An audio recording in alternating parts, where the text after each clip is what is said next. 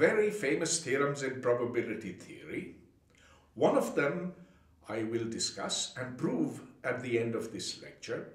The other one we'll do in the next lecture.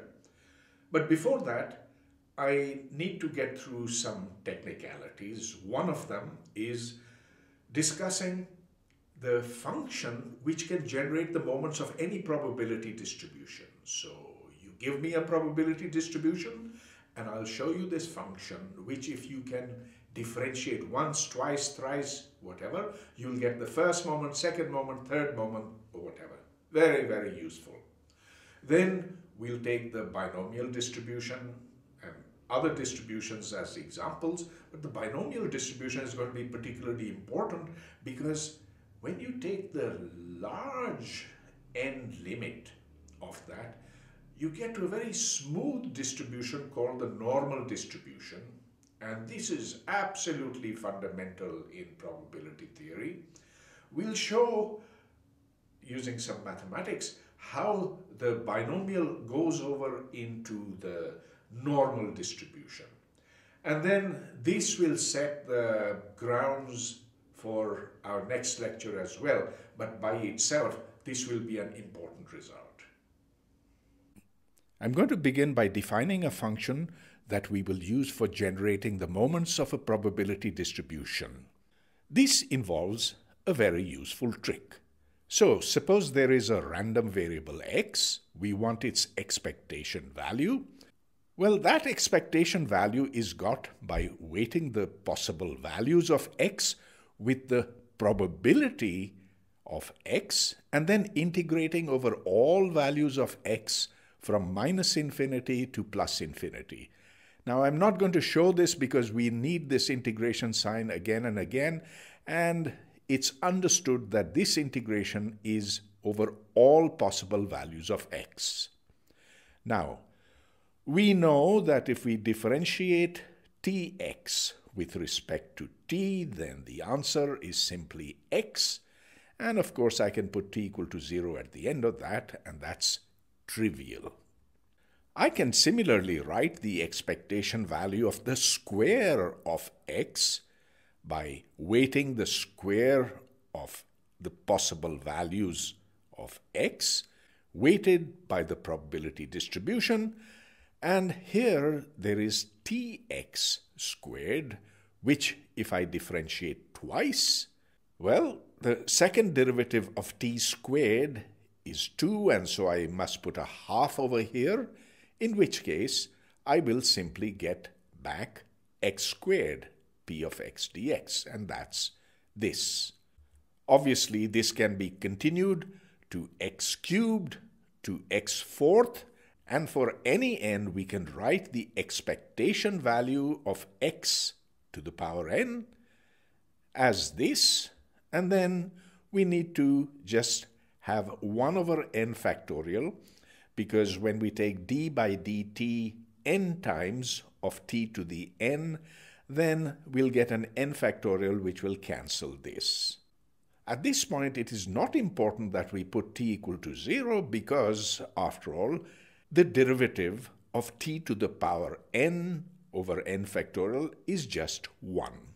However, this t equal to 0 will be essential because I'm now going to define the moment generating function of the random variable x as a function of t by integrating e to the power tx weighted by the probability p of x, and the integral, of course, is over all values of x from -infinity to +infinity.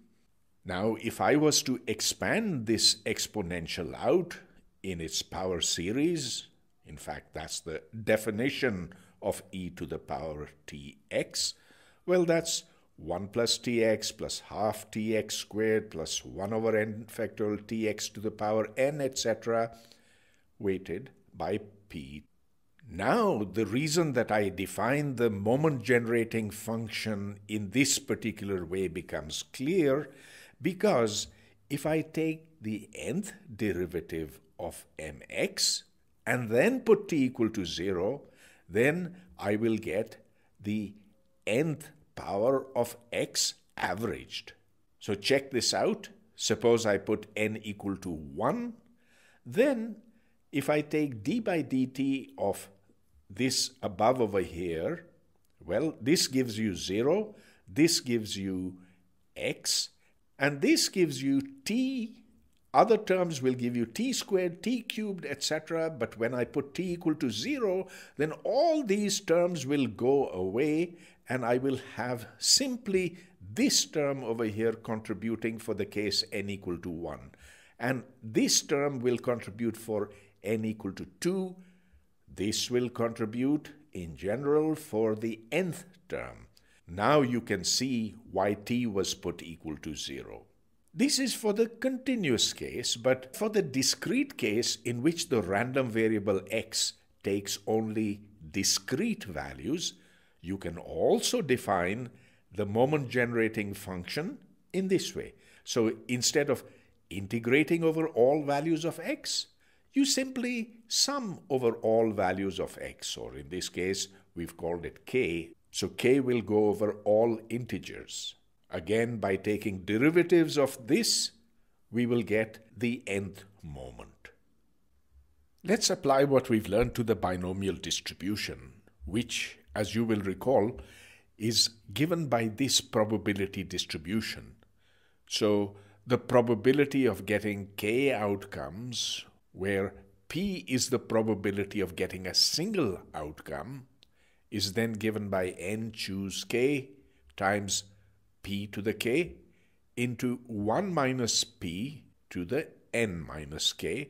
And I'm going to call 1 minus p q because that's shorter.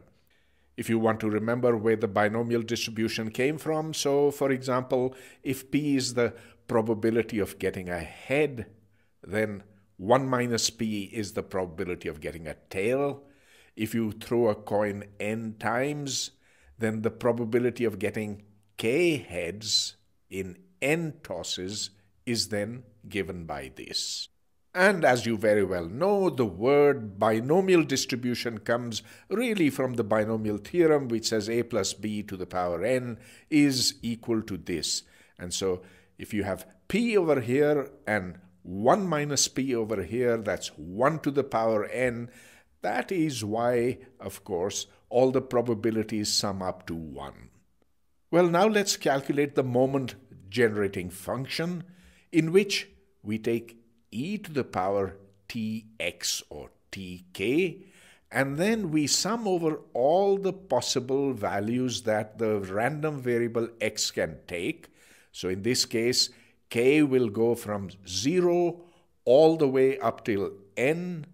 So now I will take e to the tk multiplied by p to the power k and write it in this way. E to the t times p, the whole to the power k, and 1 minus p to the n minus k. But then from the binomial theorem over here, you recognize that this is exactly e to the t times p plus 1 minus p raised to the power n. So with almost no effort, we have calculated the moment-generating function mx of t, and now we can reap the fruits of that. So if you differentiate this function, which we've just calculated with respect to t, and then you put t equal to 0, you'll get the average value of x. And of course, what happens over here is when t is equal to 0, this is 1, this is 1, and this becomes 1, and so you get the average value is equal to just n times p.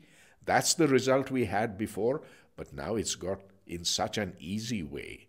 We can get the second moment in this way by differentiating twice, so d2 dt squared of mx, and then once you put t equal to 0, you get this.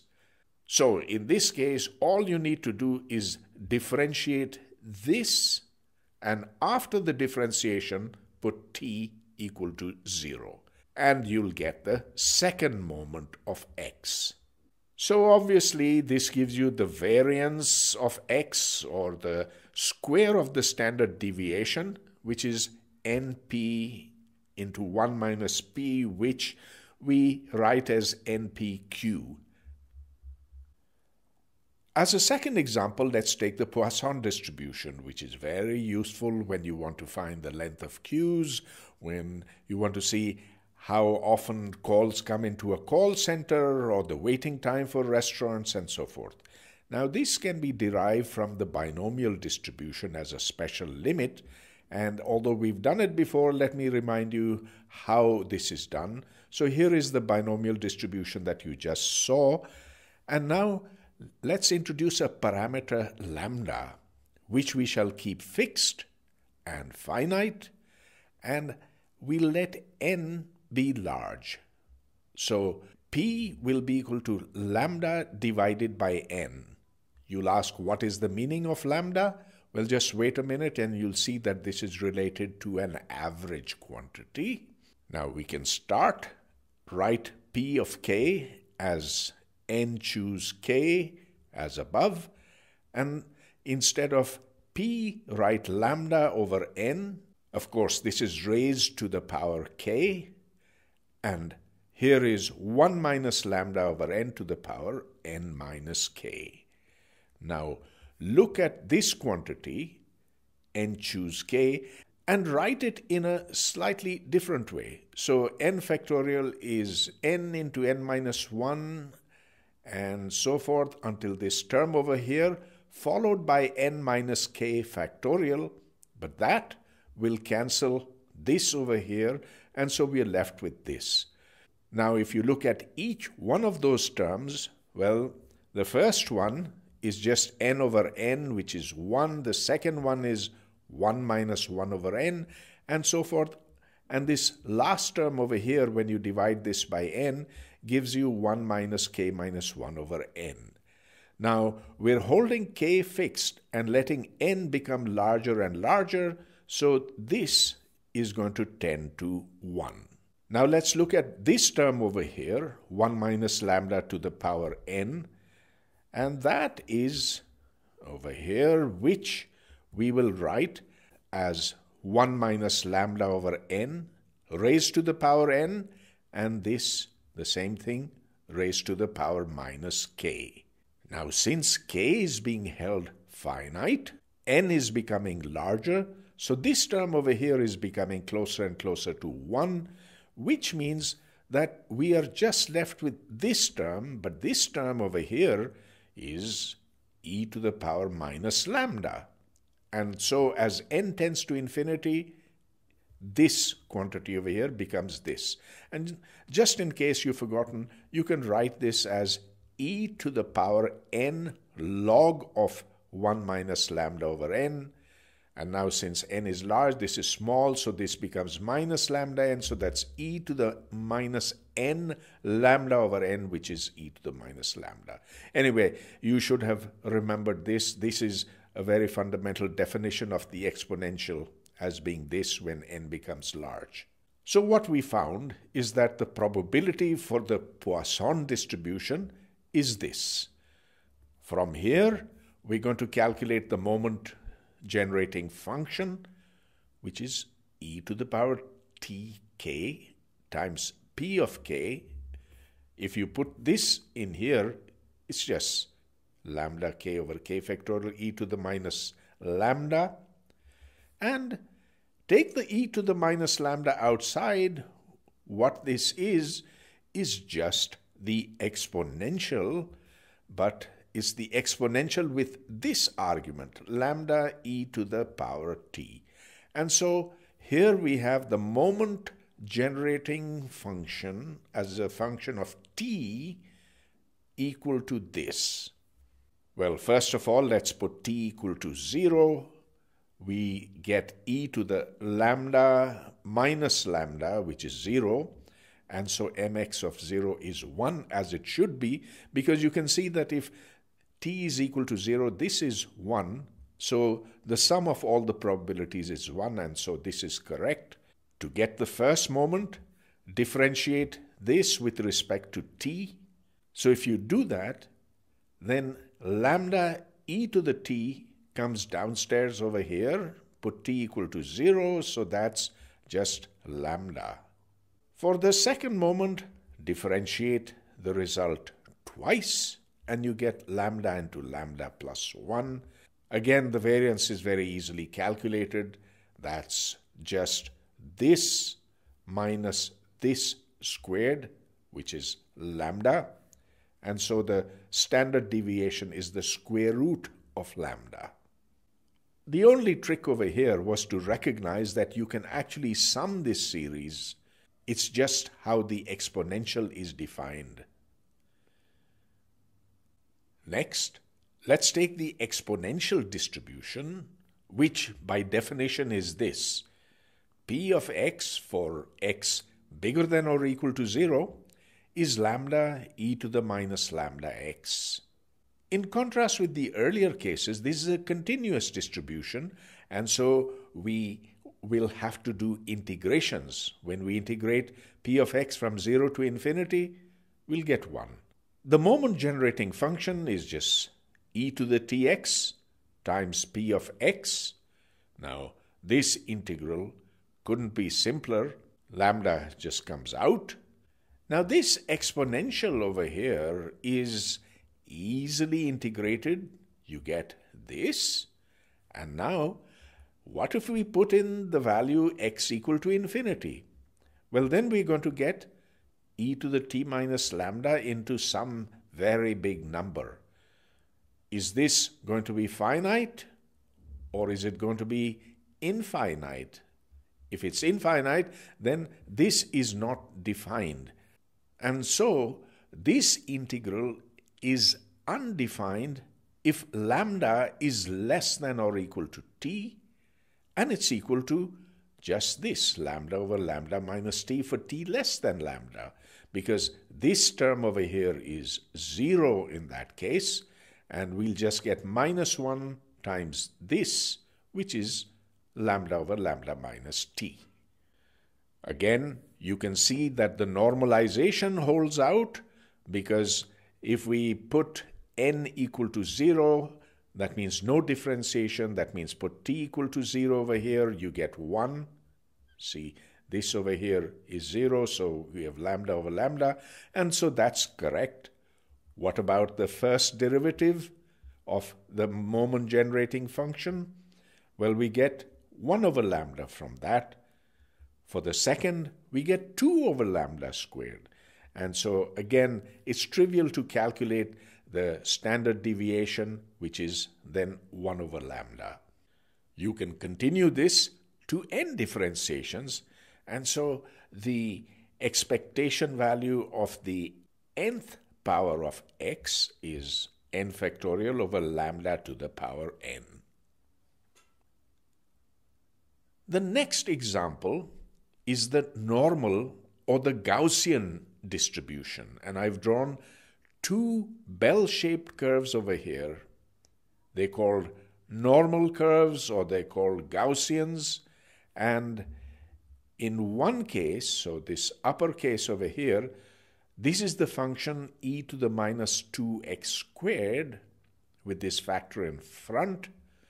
The area under this curve over here is equal to 1, and that's assured by this factor over here. And this curve, e to the minus x squared over 2 in red, that's more spread out, but again, the area under this is also equal to 1. Here are the expectation values. In both cases, the expectation value of x is 0, here and here, but here the expectation value of x squared is larger. That's because this red curve extends further out. X squared gets more strength, more support from the probability distribution, and so the average value of x squared will be 1 over here, and it'll be much smaller, 1/4 in the case of this purple distribution. Now, in general, p of x is this thing over here. This is a formula that you should commit to memory because it's very important in probability theory.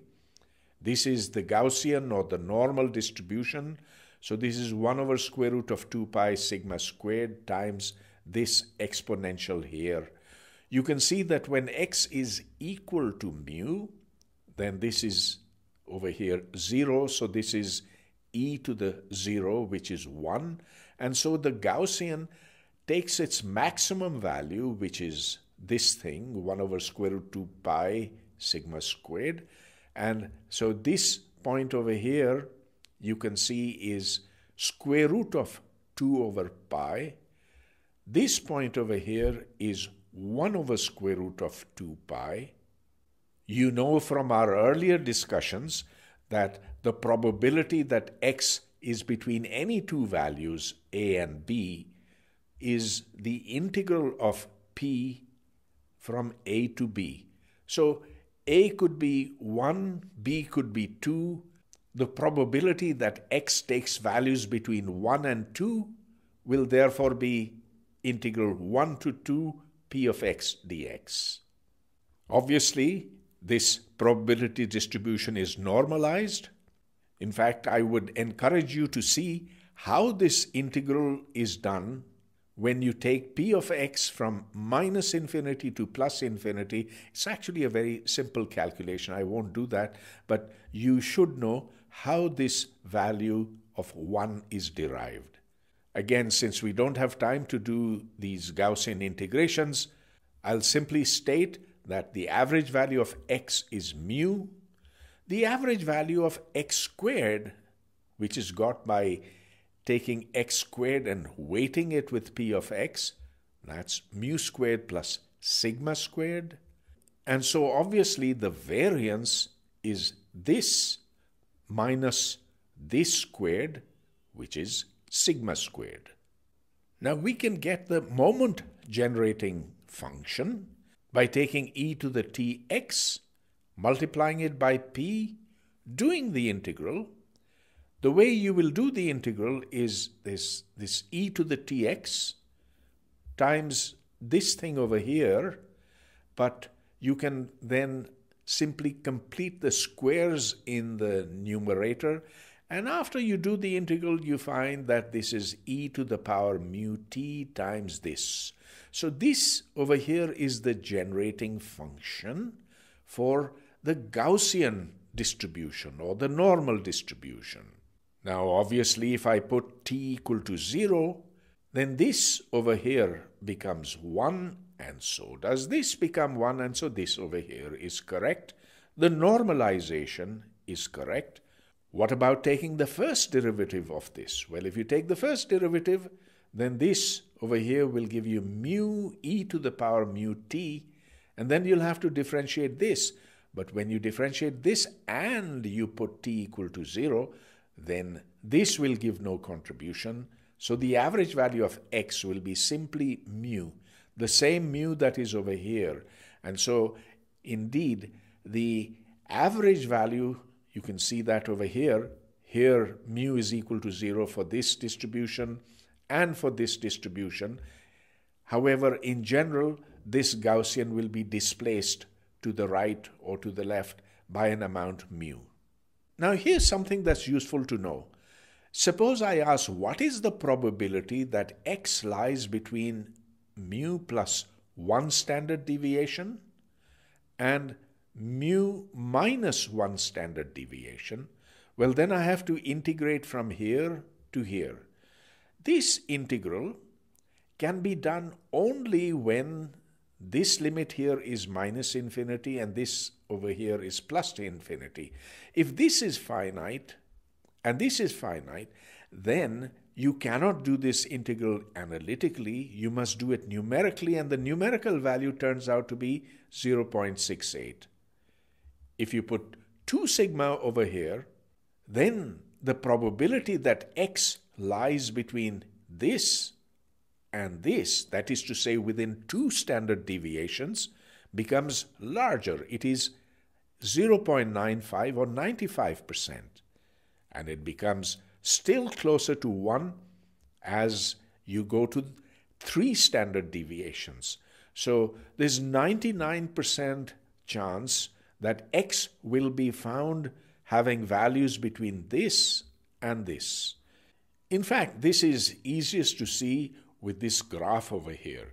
So if we are here at the middle at x equal to mu and look within 1 standard deviation, there's a 68% chance that x will lie between here and here.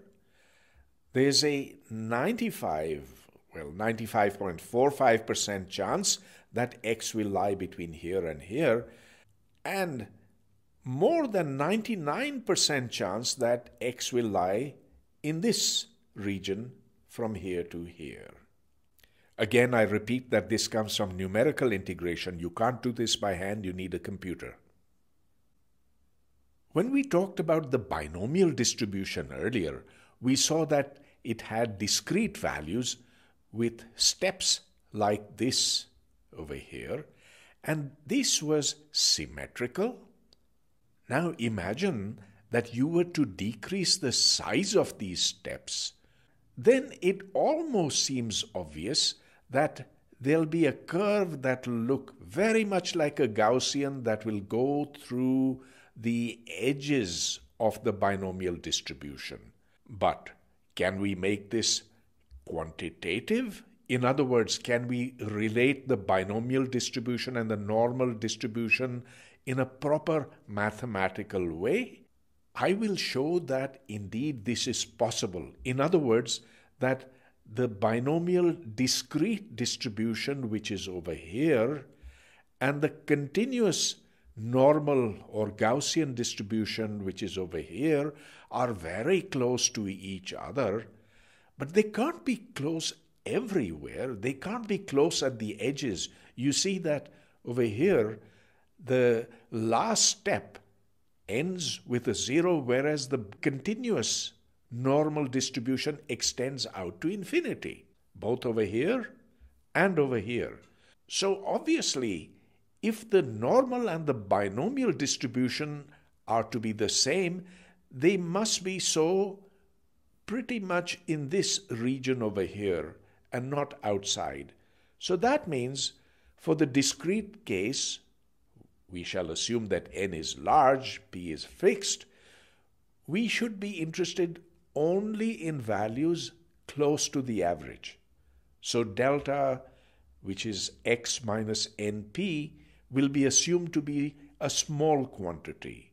And so we're looking at values of x over here, which are close to the average value np. Since delta is small, therefore we will assume that higher powers of delta can be ignored. But now let's make this quantitative.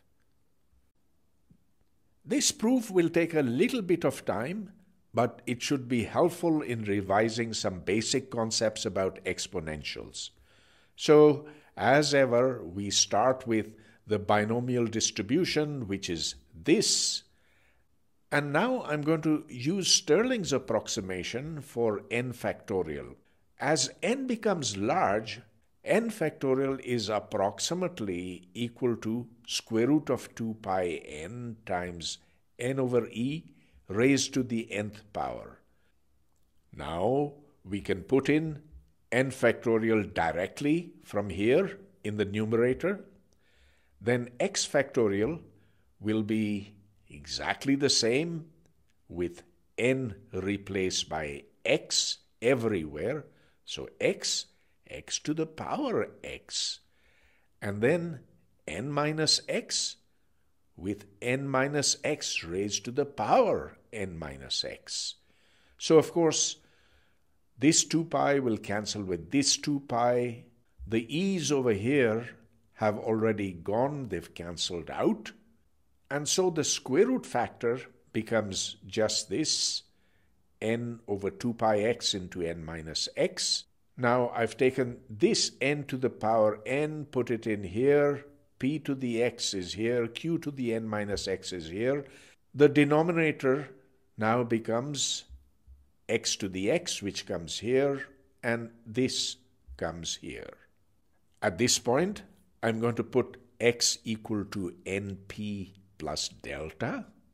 So then this denominator becomes n over 2 pi np plus delta. So this comes from this. And n minus x is almost the same, except it's got n into 1 minus p. So that's q. So this n minus x becomes nq minus delta.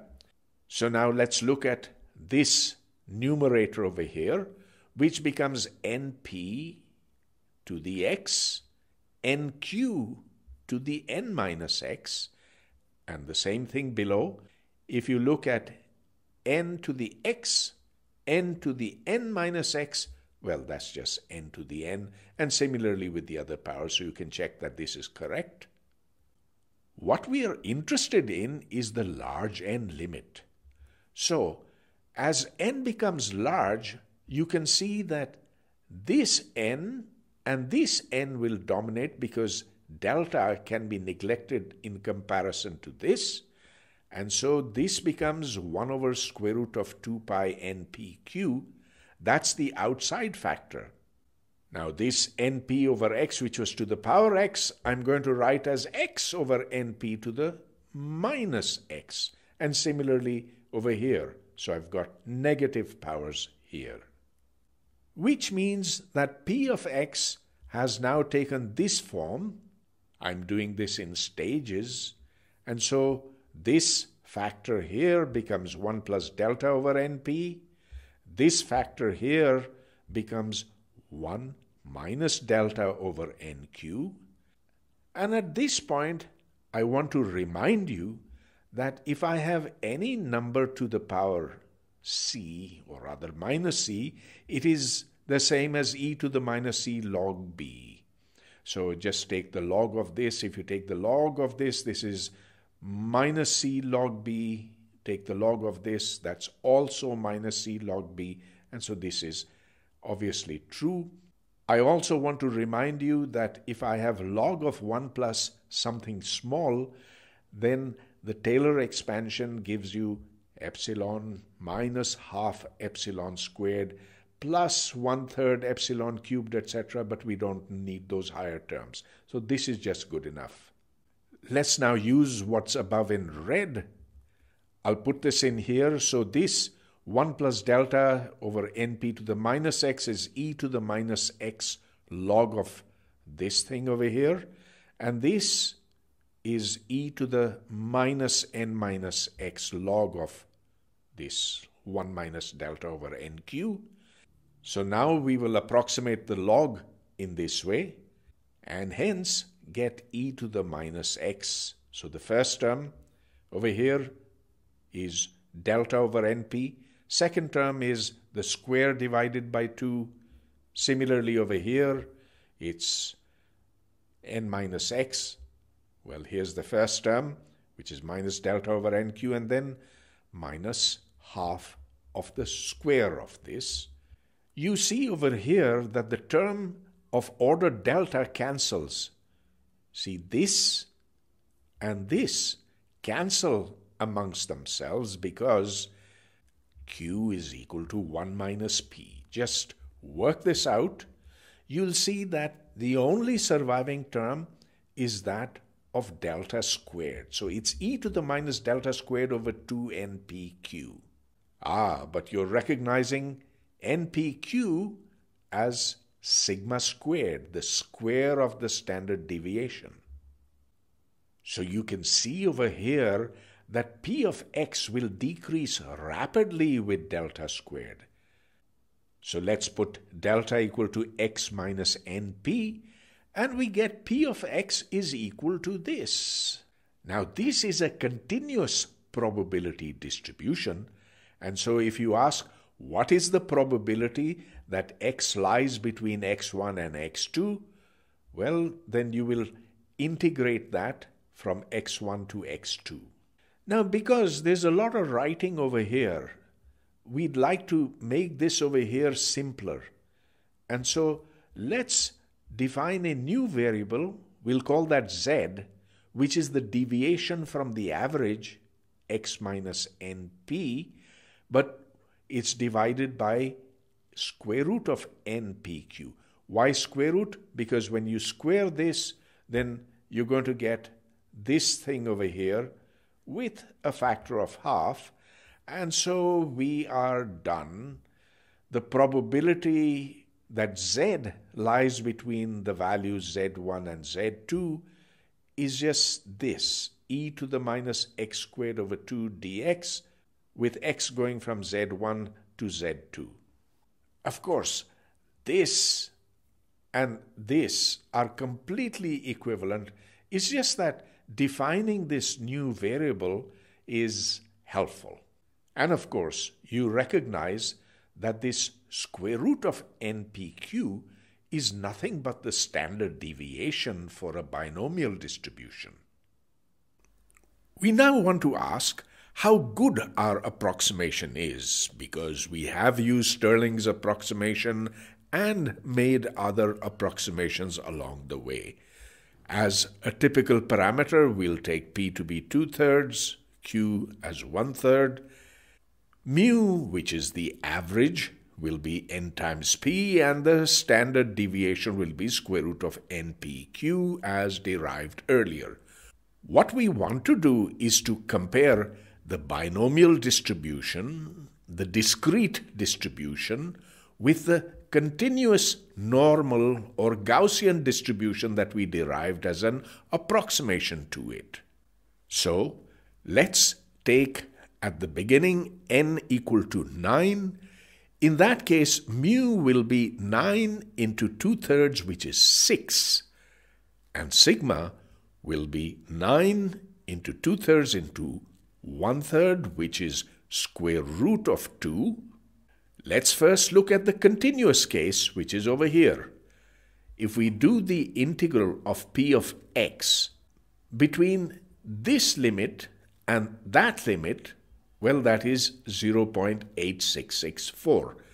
Now I've taken 1.5 standard deviations here and 1.5 standard deviations here. Now for the discrete case, of course, square root 2 is not an integer. The closest integer will be 4 at the bottom and 8 at the top. The average value of x is 6, and so we're taking a little bit above and a little bit below. The probability of finding x between 4 and 8 is 93%. That's approximately equal to what we have in the continuous case, but the approximation is not very good. This is more like 87%. However, if we go to 90, so in that case the average value of x is 60, and then 1.5 deviations approximately above and 1.5 standard deviations below, well, this sums up to 0.88, 88%. This is obviously better than 93%, but it's going to become still better when we go to 900. The average value of x will be 600, and then again 1.5 standard deviations above, 1.5 standard deviations below. If you ask what is the probability that x will be between here and here, that's 87%. Again, that's not exactly what's over here, but rounding off is 87% as well. However, if we go to 9,000, then we see that the approximation has become substantially better. It's now 86.8%, whereas over here it is 86.6%. What we are clearly seeing is that the difference between the continuous case and the discrete case is becoming smaller and smaller as n becomes larger and larger. The result that we've obtained can be looked at in a slightly different way. So, let's define n independent, identical random variables, xi, where I goes from 1 up till n. Let this random variable x take the value 1 if the ith toss is H, is a head, and 0 if that toss gives you a tail. Here P is the probability of getting a head. It can be equal to a half, as is most usual. However, it can be different from half if it's a bias coin, like this one, where P is 2/3 and 1 minus P is 1/3. Let's define Sn to be the sum of these n random variables. I is 1 through n. So just sum up x1, x2, all the way up till xn, call it Sn. Each of these random variables, x, takes the value 1 with probability p and takes the value 0 with probability 1 minus p. These add up to p. By the rules for calculating expectation values, the square of xi will be, again, 1 squared times p plus 0 squared times 1 minus p, and that too is p itself. So obviously, the average of Sn divided by n, we're going to call that mu x. That's n of these p's, and then you divide by n, and so that's p, and that's the average value of n trials. So if you flip a coin n times, then the mean value of Sn will be simply p itself. The standard deviation, or rather the standard deviation squared, is simply this thing squared minus the average of xi squared, and that's p minus p squared, and that's p into 1 minus p, which is q. That's the standard deviation for each one of these xi's. And now let me define this new quantity which I'm going to call Zn. Zn is this Sn here minus n times the mean value of Sn, and we divide it by this. Sigma x, which is pq square root, times square root of n. So that's a definition of this quantity Zn. If I like, I can divide both the numerator and the denominator by n, in which case I'll get this Sn divided by n minus mu x, and here I get the square root of n in the denominator instead of up over here. So Zn is a random variable, and it measures the deviation from the average or the mean n times mu x. What we've shown in the previous calculation is that when you express the result for the probability, then that translates into this. The probability that Zn is between b and a, and these are any real numbers, well, that's this integral. So the binomial distribution goes over into this integral over here, this normal distribution, in the limit where the number of tosses or the number of trials goes to infinity. In the next lecture, I'm going to prove to you a theorem that says that this result over here holds true even if it's not the binomial distribution, it's some other distribution. And that's going to be a very, very powerful result. However, the important thing is that for the binomial distribution, I've shown that this is true. We had to do a little bit of work, but it was very well worth it. Next, we come to the law of large numbers, one of the most famous theorems of probability theory, one that gives meaning to probability itself. So, suppose that x1, x2 up till xn are independent, identically distributed random variables, and again we define Sn as before as the sum of the x's. Each of these x's has the same mean, which we call mu. The law of large numbers says that 1 over n times Sn, that is to say the average value of Sn, takes the value mu with unit probability. That is to say, certainly takes the value mu in the limit that n becomes large. As an example, we take the random variable xi, which is 1 if the ith tosses a head, 0 if the ith tosses a tail.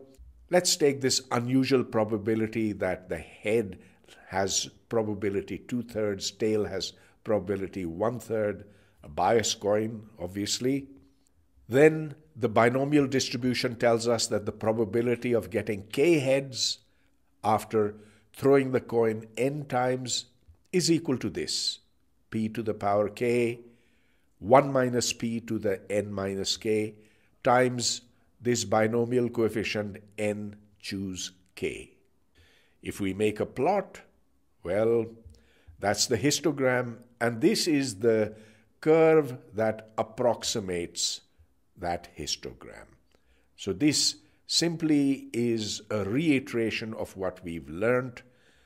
Here the average value of mu is p, and the standard deviation is 1 over square root of npq. Well, there wasn't any surprise over there, but now let's take a second example. Let's choose a number randomly between 1 and 3 and repeat this n times. When I say randomly between 1 and 3, what I actually mean is distributed uniformly between 1 and 3. So the probability distribution is p of x equal to 1/2 inside this interval and 0 outside. So suppose that I take the average value of xi, any one of these random variables. Well, that's half. That comes from the probability distribution. And then x weighted by half, which I've taken outside, between 1 and 3. So obviously that value is 2. If I want the average value of the random variable squared, well then I simply have, instead of x squared here, and that's 13 over 3, which means that the standard deviation is 13 over 3 minus 2 squared, that's 4, and that's equal to 1 over 3. So Sn divided by n, which is the average value of xi, is equal to 2. This is what the law of large numbers is telling us will be the average value of Sn divided by n. And let's look at the average value of Sn squared divided by n squared. Well, that's equal to this, 1 over n squared into all of this. Now, if you look at this, then you notice that x1, x2, etc., because they are independent variables, therefore the average value of x1, x2, that's equal to average value of x1 into x2. And how many pairs are these? N squared minus n pairs. Minus n because the number of such things, x1 squared plus x2 squared plus xn squared, that's a total of n, whereas the total number of terms is n squared. So the number of terms where these two indices are not the same will be n squared minus n. So therefore, if you take the standard deviation here, that's Sn squared over n squared minus the average value of Sn squared, also divided by n squared, that's equal to this. Obviously, that's because there are n such terms and n into n minus 1 such terms, like these. And so this is equal to simply this thing over here, which you recognize as the standard deviation of the ith random variable squared divided by n. And now this sigma squared, as n goes to infinity, will go to 0. So in other words, the fact that sigma squared goes to 0 means that it will become more and more certain that Sn over n will converge to 2.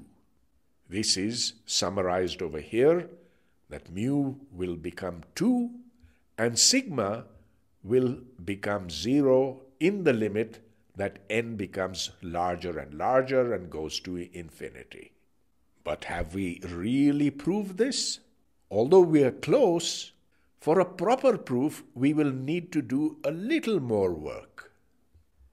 Earlier in this course I had mentioned the Chebyshev rule, but I had not proved it.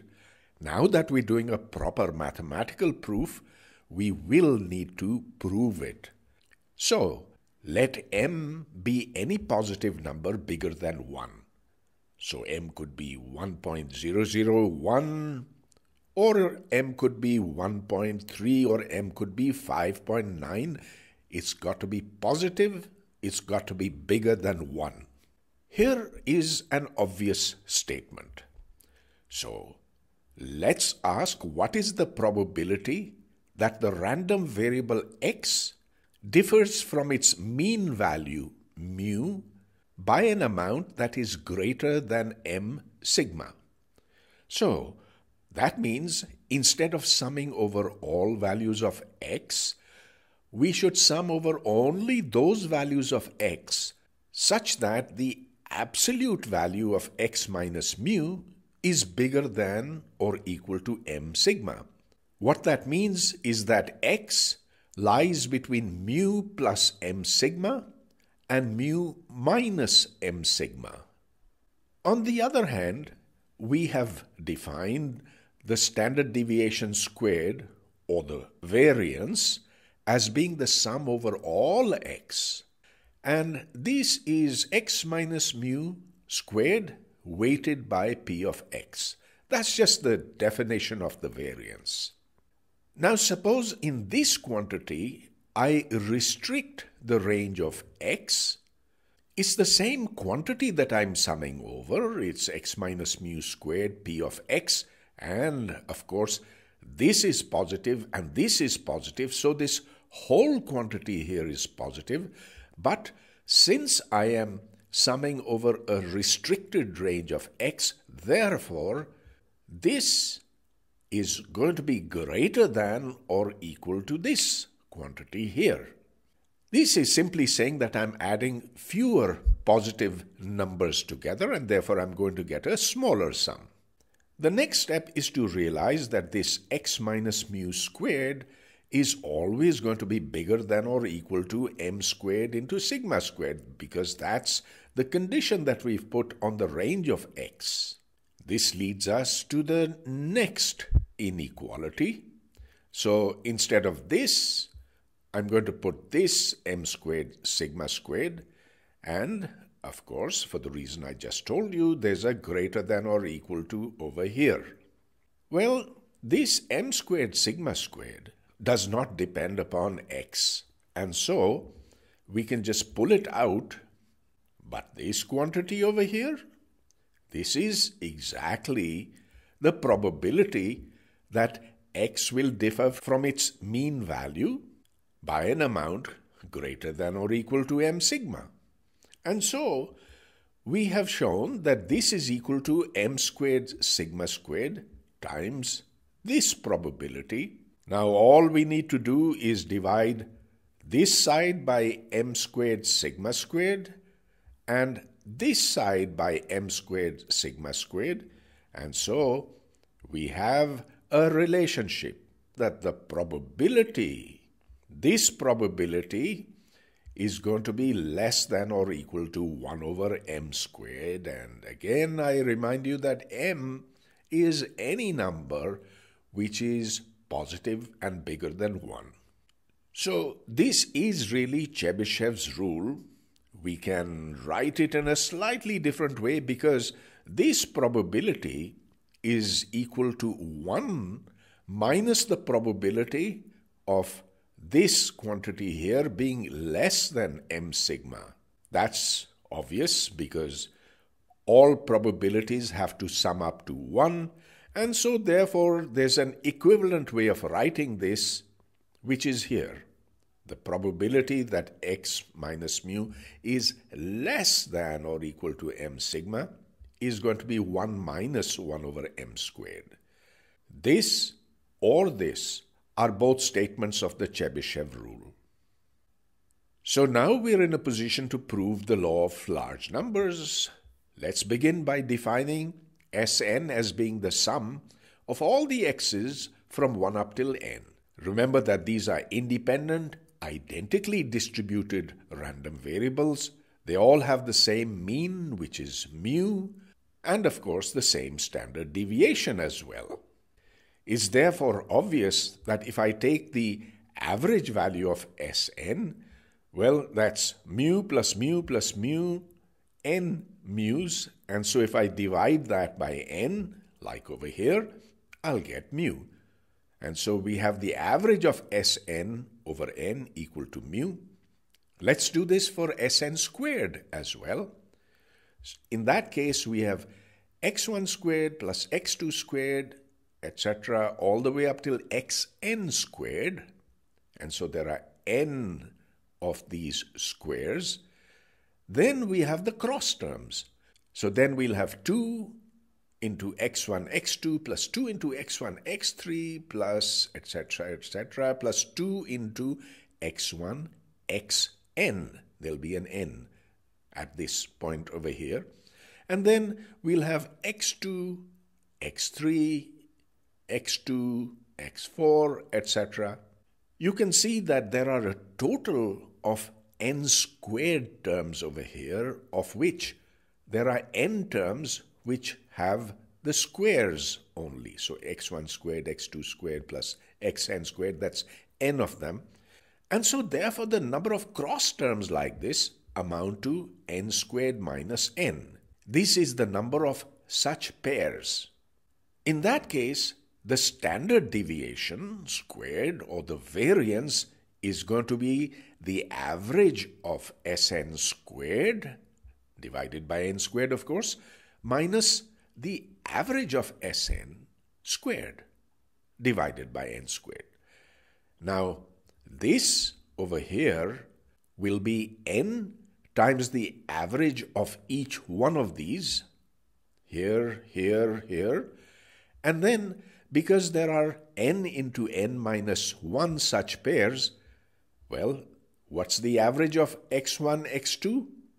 It's just the average of the random variable x1 times the average of the random variable x2. That's because they're independent random variables. And so we'll have n into n minus 1 times the average of each one of them, that is mu into mu. And of course, we divide by n squared. From this, we'll subtract this, which is mu squared. And so simplifying this gives us the average of xi squared minus mu squared divided by n, which, of course, is sigma squared over n, where sigma squared is the standard deviation squared for each random variable, and they're all the same, so there's no need to have an I over here. At this point, we're going to need the Chebyshev rule, which, as we've just derived, tells us that the probability that x minus mu is less than or equal to this is greater than or equal to 1 minus 1 over m squared, where m squared is free for us to choose. So now, since we've calculated sigma x above, that's over here, sigma x is equal to sigma divided by square root n.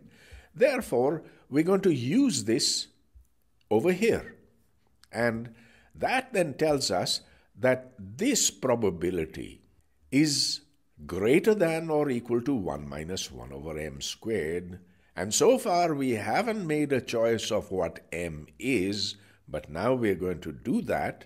We're going to define epsilon as being m sigma divided by square root of n. That is to say, this thing over here. At this point, the only thing that we can say about epsilon is that this is going to be a positive number because m is positive, sigma is positive, so is the square root of n positive.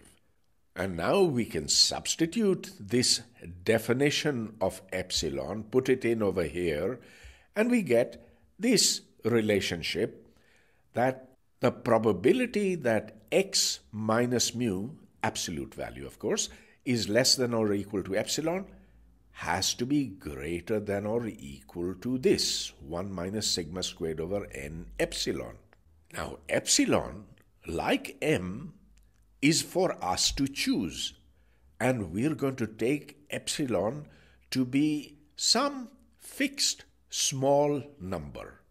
That number, of course, is independent of n, and now we're going to let n become bigger and bigger, in which case this is going to become smaller and smaller, and so for any fixed value of epsilon, and here epsilon doesn't have to be small, however we can choose it to be small, in that case this probability is going to tend to 1 when we take n going to infinity.